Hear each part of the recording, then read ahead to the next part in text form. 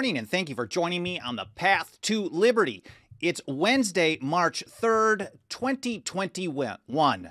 Man, I'm stumbling. I had a late night last night. Anyways, on this episode, I've got an update on efforts in 15 states to end enforcement of federal gun control. We know that if we support the original legal meaning of the Constitution, the number of federal gun control measures that are authorized are zero. And we've got efforts that are happening on the ground to take steps forward to bring those to an end. Now, there are two primary strategies being used. I'm going to briefly cover each of these. One is the TAC model. That's our model and approach legally. And then there's the other approach that we can call the Missouri model. And I'll cover those briefly and then point you to the bills in each state that have been filed under each so you can take action in support of those. Plus, I've got some heavy law enforcement opposition that's been coming out of the woodworks for some, but we've known about this kind of thing for many, many years, but they've been aggressively lobbying against this type of effort in 3 states so far, and we expect to have more in the near future. But first of all, before getting to all that good stuff, my name is Michael Bolden. We broadcast live every Monday, Wednesday, and Friday at 9:30 a.m. Pacific time from here in my home office and studio in downtown Los Angeles for the 10th Amendment Center. Our show homepage has everything you need to follow this program. It's 10thamendmentcenter.com/path to liberty. That's all spelled out. 10thamendmentcenter.com/path to liberty. There you're going to find all the archives for over 2.5 years. On individual episodes like today, I'm going to include a bunch of links for you to have more information. For example, I'm going to include links to a lot of bills. So if you live in one of the states where one of these pieces of legislation is pending, you can take action to get it to move forward because it's going to need grassroots support in order to cross the finish line in every single one of these states, no matter how popular things may be on rejecting federal gun control. You can find all the platforms we're on. So in case we happen to be missing from one, all of a sudden things are gone, you know where else to find us. We're not just on the mainstream platforms like Facebook and Twitch and Twitter and YouTube. We're also on a number of other video platforms like Odyssey.com, which is decentralized and censorship resistant. They can't take your stuff down even if they wanted to, because it's hosted on the decentralized network of library.tv. We're also on Gab. Sometimes we're on MeWe and Minds. It depends on the file size, how long I talk. We're on Brighteon, BitChute, and elsewhere. You can also find the podcast edition, Apple Podcasts, Spotify, Stitcher, Podbean, iHeartRadio, TuneIn, and the rest. Again, that show homepage is 10thamendmentcenter.com/path to liberty. And it was a late night last night. I got to hang out with my great friend Tom Woods and his lovely partner Jenna, who were in town here in Southern California for Murray Rothbard's 95th birthday celebration. It was down in Orange County in San Juan Capistrano. Really cool speakeasy event. Tom gave an amazing speech. I met a ton of people who rolled up on me and were like, hey, you know, I've been watching your show or listening to it or following your work for ages. So many cool people. I appreciate everybody. So I was thinking this morning, man, I got to catch up because I've been so far behind on looking at the comments, especially on Facebook. And there's been a lot on Facebook lately, but I have not really addressed many of those lately. So I'm in the bathroom this morning and I'm on my phone looking at YouTube Studio and I see a comment from a longtime listener of the show, somebody who actually blogs for the website, who was kind of pissed that his comment about an episode a few days ago had gone missing. Well, I'll tell you what, that does happen from time to time. But the interesting thing is he was like, basically blaming me for censoring it, which is kind of irritating. But anyways, I'm thinking, man, I better look and see what else is going on. And I wanted to just share this other comment that I found. And this one was posted on the YouTube page for this episode, which I'm broadcasting live right now. But it was posted like 45 minutes or an hour ago. I just want to read this to you so you guys get an idea of the absurdity. I posted it on my Twitter. Let's see if I can pull this up. If you're not following me, at Michael Bolden, it's a lot of fun. I can be a little mean there sometimes. But anyways, here's what Thomas Linton had to say. Loon. Amazing that you ignore not only the Constitution's supremacy clause, but the last real effort to maintain nullification, the Civil War. You are as bad as the Santuary loons.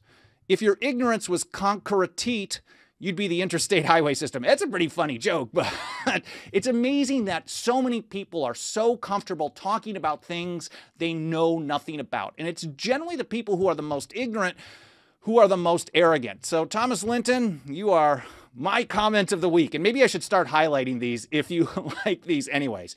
But I want to say hello to a few people out in the live chat and give people a few more minutes to say, to join us, to get notifications on the live platforms. There's Clay Kent, Tyler B., Patricia Dance, Jay Rod, Grendel Hall, Lawrence Smith, Justin Morrison, Dan Reed, J.L. Jensen, MRGF, Hodge, 1958, and everyone else. Oh, there's Dixie Strong from Alabama. Glad to see you. Tyler B., Patricia Dance, and everyone else. I appreciate you being here. I'm going to see if I can get a chance to look at some of the comments a little bit later. I might break up the episode in half to be able to reply to some questions because I've been so bad on the comments lately and keeping track of them. Anyways, let's get right to this. And I want to first point out, and I'm not going to get into a lot of a foundation on this, but I want to point out that if you want to understand the legal basis, the constitutional basis for the strategy that we use to nullify federal gun control, really in practice and effect, you have to check out this episode from last November, Second Amendment Preservation, Foundation to Nullify Federal Gun Control. And in that episode, if you haven't already learned this, this is what you're going to learn. You're going to learn what James Madison said people are supposed to do when they don't like stuff that the federal government is doing, whether they just think it's bad policy or whether they consider it unconstitutional. And he had a 4-step plan in Federalist 46, which included cities, states, and individuals using a refusal to cooperate with officers of the Union. Then you're also going to learn about the Supreme Court legal doctrine backing James Madison's advice up. Not that Madison needs backing up, but it certainly makes it a little bit less difficult to do this kind of thing in a political climate where most politicians are totally ignorant on the original legal meaning of the Constitution, and they think that the only thing they have to pay attention to is what the Supreme Court has to say. Well, thankfully, the Supreme Court, for over 150 years, has backed Madison's advice up in something called the anti-commandeering doctrine. I also go through briefly the fact that there are 5 major cases that back this up from 1842 to 2018. And basically what the Supreme Court has held over and over and over and over is that no matter what the federal government has to do, they generally don't strike down what the federal government has to do or consider it or take an opinion that it's unconstitutional. But what they do say is no matter what the feds do, they cannot require the states to use personnel or any other type of resources to enforce or implement a federal act or regulatory program. And then in that episode, you'll also learn briefly that the ATF, which shouldn't even exist in the first place, has an incredible Achilles heel.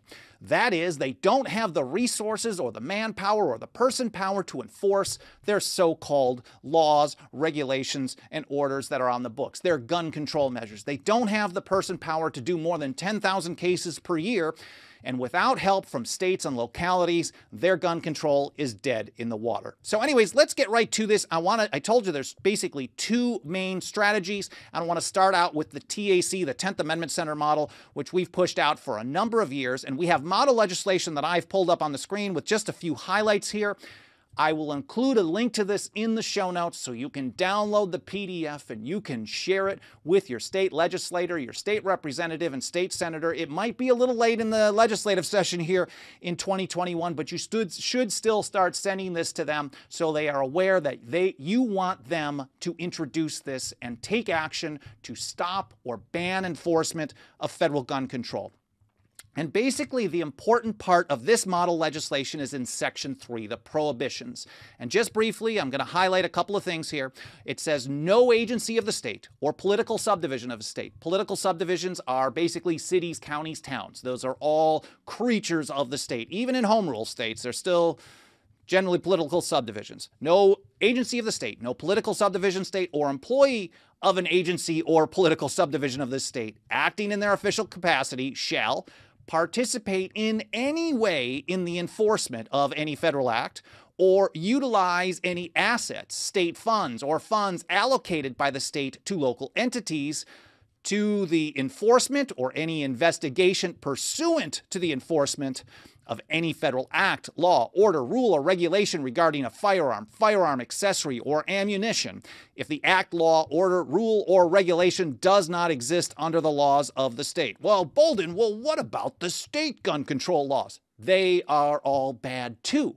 But we have to think strategically. If we just run in like a raging bull and just say we're going to get rid of everything and anything all in day one, maybe 100 years in some situations, at least 80 years on a lot of gun control issues, it's never going to happen. So we have to think smart. We have to think strategically. We've got the Supreme Court backing us up on this opting out. And once this type of piece of legislation passes, while it doesn't end all gun control in one fell swoop. First of all, if you think you can pull that off, I want to see it happen. You show me how that happens, and let's follow your lead. But I'll tell you what, once you start getting into the trenches with these people, you learn how much they love this garbage. On all ends of the political spectrum, the so-called Second Amendment people are generally all bad on the right to keep and bear arms. They're all for permits and permission slips and common sense restrictions, and some of the gun organizations like the NRA are really responsible for most of the federal gun control that exists today. The most effective federal gun control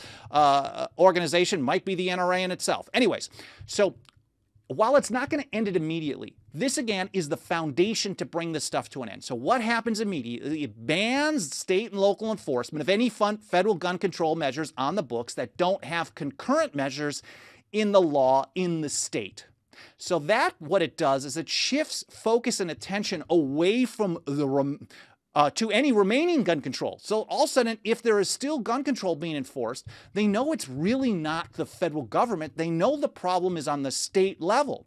And so moving forward, if you want to get rid of something, each time you work to repeal a state level law after you pass this model legislation, then it represents a twofer in a 1-2 punch. Basically, once you end state-level enforcement of something, you remove something from the books on the state level because you've passed a law that says you can't enforce anything federal that's not on the laws in the state. You have a 1-2 punch, and it automatically ends support for any concurrent federal gun control measure as soon as the state law repeal goes into effect. So this is a very strong foundational first step to decentralize what's going on. It clarifies that there's only one layer to deal with. You're not going to go to federal court to stop the states anymore. You just work in your states to stop the federal gun control. Then you work in your state to stop the state gun control. So we're starting to see some movement on this type of legislation, even though we've had extreme resistance to it from friendly quarters in recent years. And a piece of legislation from Representative Leo Biasiucci, I'm not sure how to say that. I apologize, Leo, if I got your name wrong, in the state of Arizona.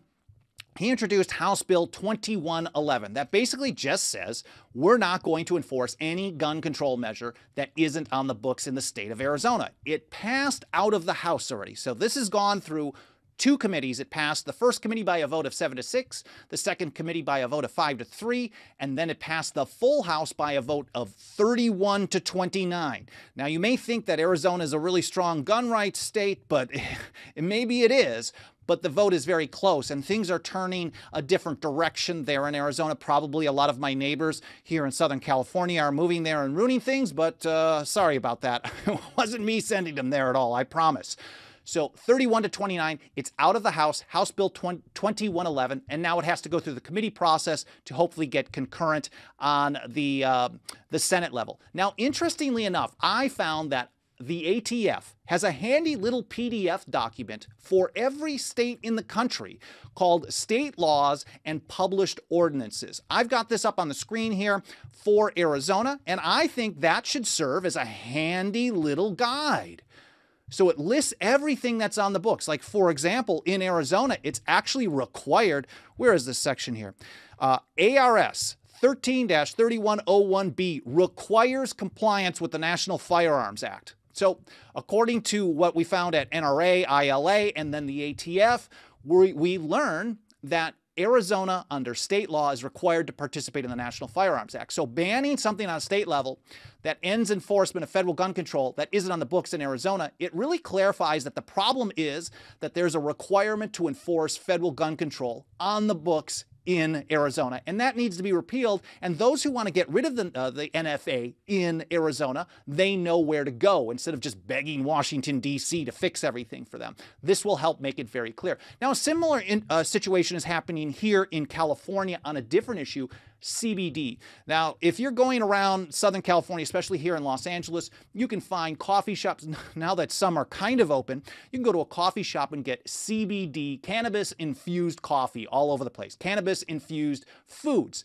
But the problem is, sometimes that's generally not being enforced against because it's illegal under state law. Under the state, whatever the state FDA is, their copy of it here in Sacramento, they basically have a law on the books that says we have to copy in California what the FDA says is legal or illegal on additions to food. And according to the FDA, it's 100% illegal at all times to put CBD in food. Now, you don't have to like that CBD in food or not, but it's illegal on the federal level, so Sacramento literally just copies it. So what's happened is you've had this really nasty haphazard enforcement. Here in Los Angeles, they don't do anything about it. They think they have other things on their hands to deal with, like gun control maybe. And so they don't really enforce that. And you go all around town and you find this in food. But if you go to another part of the state, maybe Orange County, for example, where I was last night, there have been a lot of enforcement options or actions over the past couple of years, and people are basically getting businesses shut down. There was a real popular CBD manufacturer who moved to Texas. We're hearing a lot about people moving to Texas from California because they don't like the restrictions on their life. So what are people doing? They're working to get the state law repealed that says that they have to follow federal law on this. And it's the same type of approach where you find this kind of really kind of nasty in-bed relationship between the states and the feds. We have to break that chain. House Bill 2111 in Arizona is a great step forward should it pass into law. It's in the state Senate, so please contact, if you live in Arizona, contact your state senator and ask them to support House Bill 2111. A similar bill is in Nebraska, Legislative Bill LB 188. And on February 24th, according to a report here by Mike Meharry, the Government, Military, and Veteran Affairs Committee held a hearing on the bill. According to the North Platte Telegraph, 24 people came out live in support to testify in support of the bill, and 238 people submitted actual letters of support. That's pretty awesome because we haven't done actually any activism on the ground, organizing, urging people to do this in Nebraska yet. And we're already getting 238 people for an early committee hearing submitting support. Only one person testified in opposition, a member of Nebraskans Against Gun Violence. But they weren't the only one who opposed. The other strong opposition to LB 188 in Nebraska came from the Nebraska State Police. They submitted their opposition in writing, citing a standard gun grabber canard that gun control protects people, claiming that passage of the bill would, quote, unquestionably raise the chances of firearms ending up in the hands of felons, the mentally ill, perpetrators of domestic violence, or those prohibited by protection orders from possessing such firearms. Don't think the Nebraska State Police are on your side on the right to keep and bear arms on the Second Amendment. You may find an individual cop who is, but as an organization, they've lobbied aggressively against this. They submitted their statement saying that this ending federal gun control, not even taking the federal gun control off the books, but stopping Nebraska State Police from participating in this and kicking the can over to the ATF. They probably realize that the ATF can't pull it off, or they're probably getting all kinds of funding from the feds to participate in this kind of garbage. So that's in the Government, Military, and Veterans Affairs Committees, and it actually needs to get a vote to move forward to the full state Senate there. So if you live in Nebraska, please call your state senator and ask them to support. There's a bunch of co-sponsors on it, but it has to get a vote out of committee to move forward. LB 188. We also have another bill using this model in West Virginia. It's Senate Bill 353 from Senator Eric Tarr, who also has 20 co-sponsors on the bill. There's concurrent pieces of legislation, basically the same thing on the House side, House Bill 2739 and House Bill 2694. They are in each chamber. The Senate bill is in the Senate Judiciary Committee. The House bill is in the House Judiciary Committee. Both of these bills, or all three of these bills, need to get a vote in the Judiciary Committee. Please contact your state senator, state representative. You know the drill. In essence, for every one of these, if you live in the state, only if you live in the state of the bill in question, contact state senators, contact state representatives, and if you really want to drill down, go look up the name of the committee and contact all the committee members. Literally give them a phone call. They don't get a lot of these. Give them a phone call and say, I want you to get this bill a hearing and a vote. I want you to vote yes on Senate Bill 353, House Bill 2739, and the like. A bill in Texas takes a very similar approach. It has some exceptions for border control.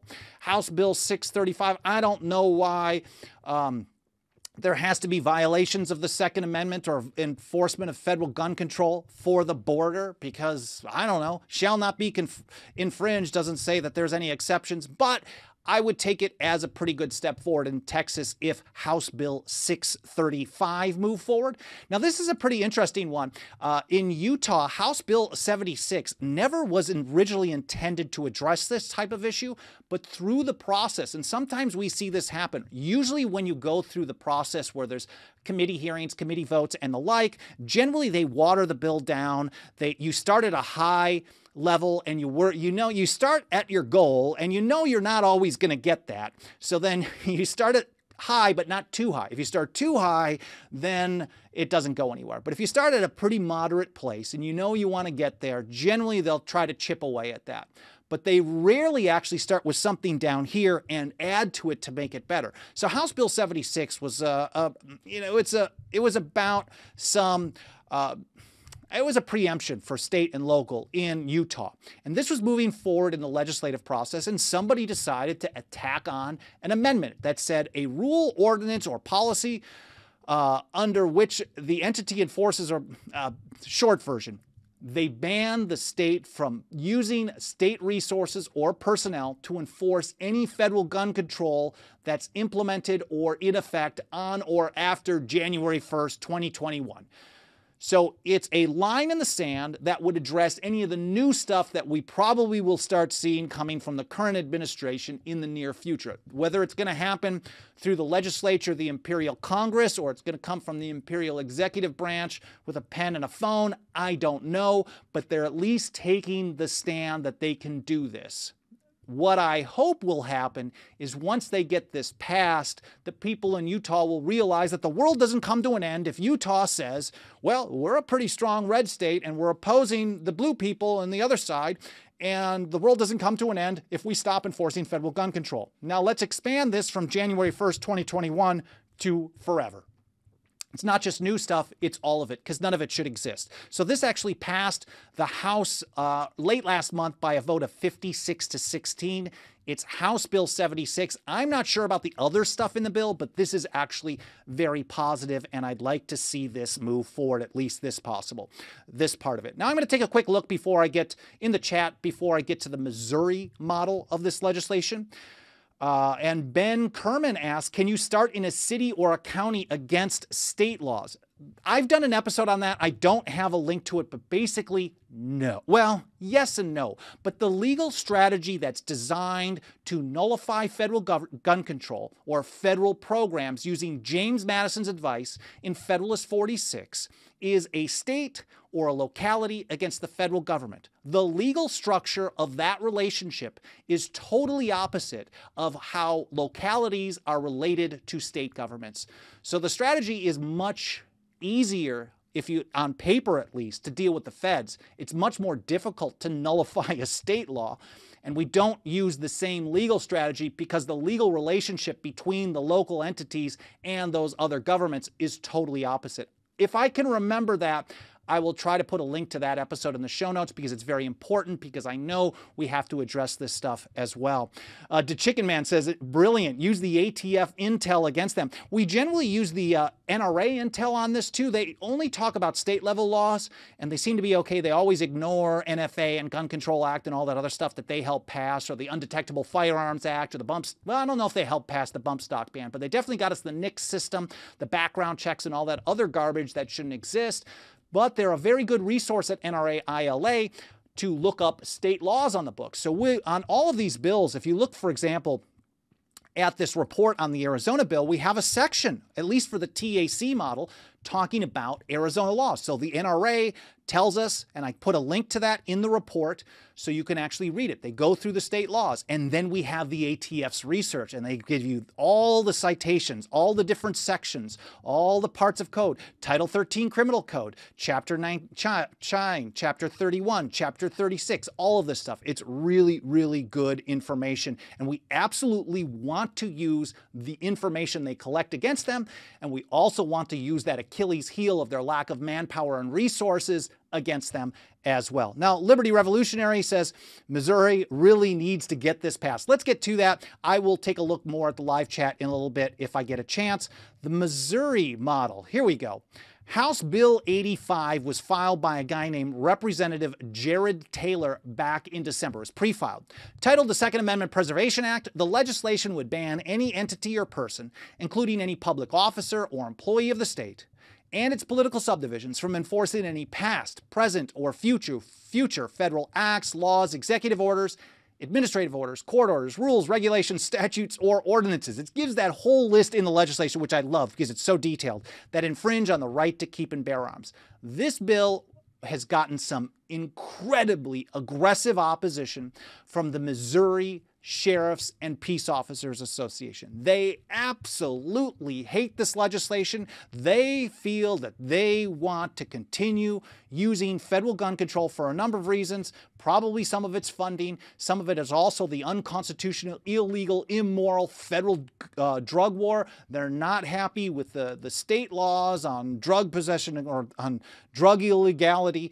And they want to use a force multiplier saying, well, you've got a gun, you're going to get an extra 5 years if you don't turn in your buddy. It's not like they have enough people in prison already. The U.S. has more people in prison than probably anybody on earth, and we still have to have more. So, but if you're going to do this, can't you do it without gun control? No, according to the Missouri Sheriffs and Peace Officers Association. Anyways, the bill includes a detailed list of actions that qualify as an infringement, and it specifically says, including but not limited to taxes and fees on firearms, firearm accessories, or ammunition, registration and tracking schemes, any act forbidding possession, ownership, or use or transfer, any act ordering the confiscation from law-abiding citizens. And the way they define this specifically, because I often am concerned about saying law-abiding citizens when it comes to the right to keep and bear arms, because if you're only saying law-abiding citizens are allowed to have or exercise their natural right to keep and bear arms, which is their right from their birth, no matter where on earth or in the universe they are born. This is a human right.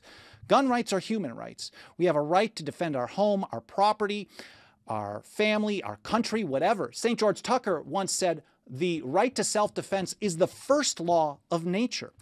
So when they say law-abiding citizen, that raises a red flag in my head, and I'm not talking about red flag bills, but I'm concerned because if you can only have a firearm, a right to defend yourself, if you abide by all laws, then all they have to do is pass a new law, and as soon as you violate that, you lose your rights. So it's good that they actually included a definition basically saying a law-abiding citizen under this bill means someone who is not otherwise restricted under state law. So it's similar to the TAC model, but with a different legal approach. I think there's some wiggle room on this on how it might be implemented in each state, but they also include a much more detailed list of things that they're trying to address, whereas the TAC model literally it doesn't even address that at all. It's literally saying if the feds have it on the books and we don't, it's gone, we're not going to participate, and then we have to change the enforcement or the activism strategy to getting rid of all the state laws in the books. We can kind of do the same thing with the Missouri model. I think it's also very good. It's different than the approach that I would take, but I 100% support this approach. This bill, after the opposition from law enforcement, it did get an amendment that reduced how awesome it is, but they started with a very high bar. Basically, they include some penalties, some sanctions for people who violate the legislation, which we don't even have in the TAC model. No sanctions, no penalties. We want to make it clean and straightforward and reduce the opposition, get it on the books, and work step by step. But they want to include that there because they think they can get this done, so I encourage them to keep going forward with that. But they actually reduced some of the penalties in the bill in the committee process, in the legislative process, and because of the law enforcement opposition, there were like 30 people from Team Red that were willing to walk out. It passed by a vote of 107 to 43, which I think is veto, 103 to 43. It was veto proof, I believe, and there was a very powerful state House member that literally had a group of 30 to 35 state legislators willing to walk out. They weren't going to vote no because they can't be seen as voting no on the Second Amendment Preservation Act in Missouri, which has been years and years of work and activism in the making. But they were going to walk out, and that vote would have also been down to 77 to 43 unless there was an amendment attached to the bill. What was that amendment? The amendment changed the penalty sanctions from against individual law enforcement officers to law enforcement agencies or political subdivisions who hire or have these types of policies. I think the prohibition still is exactly the same, although they had to actually reduce this to get it forward. I think it's a great example of how law enforcement is always opposed to this stuff. The best resource, if you live in Missouri, is MO First, MissouriFirst.org, which is run by a great activist who prefers if I refer to the state as Missouri, not Missouri. So hat tip to Ron Calzone, who's doing incredible work trying to get this through, having meetings with stakeholders, with the head of the Senate and the like, trying to get the legislation passed. But what's needed more than anything is for people to call their local sheriff in Missouri, and tell them, support House Bill 85 as is. Get them on record, because the opposition is coming from sheriffs' organizations. So if individual sheriffs are on board with this, that's huge. And then you also want to call your state senator and say, I want you on board with House Bill 85, and we'll see how that goes.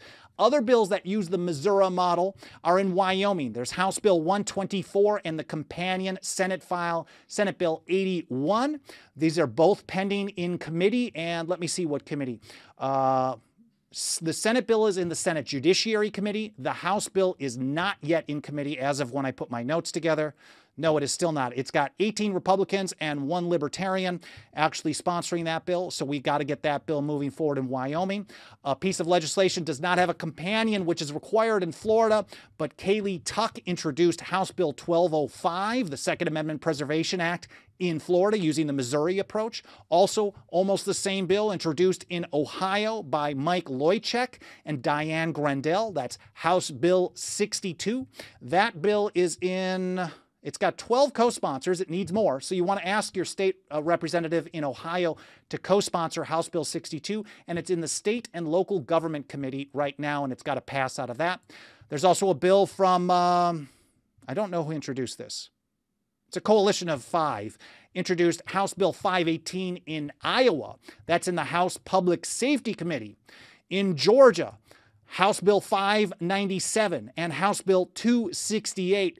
Neither of them are in committee. They've gone through second readers, and they will get assigned to a committee soon. What I think was interesting about the, and I don't have it handy here. Let me see if I can pull this up. The Senate bill takes the Missouri model, and then it even gets a little bit more specific. It's specifically when it's going through that, it's a tax or a registration, all these different things that we're not going to participate. But it says such federal acts, orders, laws, regulations, etc., that we are not going to participate in the enforcement of includes specifically the Federal Gun Control Act of 1934, the Federal Gun Control Act of 1968. I'd like them to add more, but then they go on with the Missouri list, which is the taxes, levies, fees, registering or tracking of firearms, anything forbidding the ownership or possession, and the like. So that's Senate Bill 258. Let me make sure I get that right. Senate Bill 268 in Georgia and House Bill 597.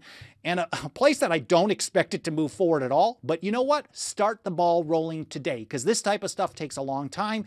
In Minnesota, House Bill 1265 or HF 1265. I think it's House File is what they call it. Second Amendment Preservation Act introduced by 6 representatives. And just on Monday, we saw a bill finally introduced in North Carolina. I don't know why we haven't seen this type of legislation move forward or even attempted in North Carolina in recent years. But finally, House Bill 189 was just introduced by Keith Kidwell and 10 other co-sponsors in North Carolina, and that is in the Committee on Judiciary 3, and then it has to go to the Rules, Calendar, and Operation of the House. So that one has to go through 2 House committees before the full House can consider it at all. And then one other bill using this type of a model, but It's in Montana, where I think one of the best activists on this in the country, along with Ron Calzone, a guy named Gary Marbett, who runs the Montana Shooting Sports Organization. I've learned so much from him over the years on the technicality, the legality, and the strategy on all kinds of stuff.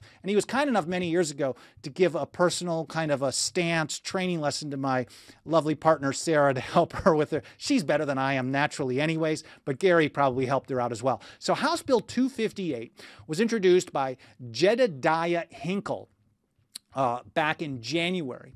And this was going to do a pretty broad ban on past, present, and future federal gun control measures. Not everything and anything, and it gives kind of a list of stuff that they're going to deal with. Well, who opposed the bill? Surprise, surprise. The Montana Sheriffs and Peace Officers Association aggressively lobbied against this. Gary did a public post on his Facebook page for MSSA, which is the Montana Shooting Sports, or it might be Sports, I think it's Shooting Sports Association, if I'm getting that correct. And he talked about how he considers that organization to be the most aggressive gun control organization in Montana history, and that it totally does not represent the on-the-ground, the employees, the Montana sheriffs that he talks to personally. But they lobby aggressively, and many state legislators, especially the ones that claim to be pro-Second Amendment, they don't do anything unless, you know, I talked in the beginning about how a lot of state legislators don't like doing stuff unless the Supreme Court gives them permission to do so. A lot of people on the right don't like doing anything unless law enforcement lobby groups sanction it. And they work against anything and everything that restricts their ability to limit your rights. And so the Montana Sheriffs and Peace Officers Association aggressively lobbied against House Bill 258 and killed the bill in the House Judiciary Committee. There's an interesting process in Montana that it doesn't necessarily just kill it, but they voted against the bill by a vote of 4 to 15. Even people that I believe Gary talked to personally said, I'm fully on board with this. But soon as that organization lobbied against it, it got voted to be tabled, which generally means the bill's dead, but at least they said we're going to set it aside and we're going to work on amendments. And the only way that that lobby group of cops basically said that they were going to support the bill is if they changed it to only addressing future federal gun control, starting from January 1st going forward. Again, I think that's a positive line in the sand. And I think this is a way Jefferson talked about this type of a strategy when he wrote to James Madison the day after the Kentucky resolutions of 1798 passed. And he specifically said, look, we have to hold to the ultimate principles, but we need to push as far as events will render prudent. So what happened in Montana? They tried to push as far as they could, and then it got voted down. It would have died. So instead of letting it die, they took a smaller step forward, got it passed out of committee, and House Bill 258, which now would ban state enforcement, state or local enforcement, or participation in enforcement in most federal gun control measures that might come down the pike. I think it's an interesting line in the sand. It's a good strategy, and it passed out of the House by a vote of 66 to 33. Now, they could, on the Senate side, now that it's in the Senate, they could amend it to make it stronger. And if there's enough grassroots support, maybe once they have to kind of get the two, I'm sorry about hitting the mic there, but they have to get the two chambers to have the exact same piece of legislation sent to the governor. Sometimes using a different approach on the other chamber in the Senate means you'll run out of time and the bill dies. We've seen this happen in Missouri, where they've actually done this. Some state senators in Missouri have done this in previous years, where they introduce a very small technical amendment, knowing that it won't have time to go through the whole process in the House again for them to concur and get it to the governor. And that's actually a very strategic way of pretending to be a good person on this, but really working to kill the legislation. So there's some risk to that. If you want to try to make the bill stronger, I would honestly really just look to the Montana Shooting Sports Association, because they are working directly with the legislators. They know Gary's driving back and forth to the Capitol all the time. And the amount of time he puts in, same with Calzone in Missouri, the amount of time they're putting in to get information and feedback from individual legislators, they know a lot what's going on. So I trust him to do the right thing on this. but maybe there's a chance. I'm just saying there is a possibility according to the process. You could make it stronger, and then you'd be forced to have a conference committee between the two chambers. If it passes out to the Senate that's stronger, then they have to appoint some people to work out a deal and maybe make it a little bit better. But maybe that's not the right process because the legislative sessions are pretty short. Anyway, so that one, House Bill 238, passed by a vote of 66 to 33. And I do want to mention that these aren't all the pieces of legislation. There's a number of them out there in some states that I think need a lot of work. There's one in South Carolina that only addresses future. I think it's House Bill 3042 from Representative Stuart Jones. It's a solid, very clean piece of legislation. But there's some in Tennessee, Arkansas, Kentucky, and Oklahoma where the legislation just needs a lot of work. Either they're going to pass something and it'll do nothing, and actually absolutely nothing in practice, or it might be a step backwards. So I haven't had a chance to address that and work on it to improve it yet, but just want you to know that there are bills, people filing legislation and not doing a great job, maybe not understanding it. I don't blame them. Government schools have screwed us all up quite a bit, but Tennessee, there's a few other bills in South Carolina besides that Second Amendment Preservation Act from Jones, Arkansas, Kentucky, and Oklahoma. There's also a piece of legislation in Alabama, House Bill 400 and House Bill 349, which is similar to the South Carolina bill. They're scheduled for a hearing. They've probably already had that hearing. I think it was scheduled for like 11 or 12 today, or the hearing's going on right now. So I'll be keeping an eye on those and see how those play out.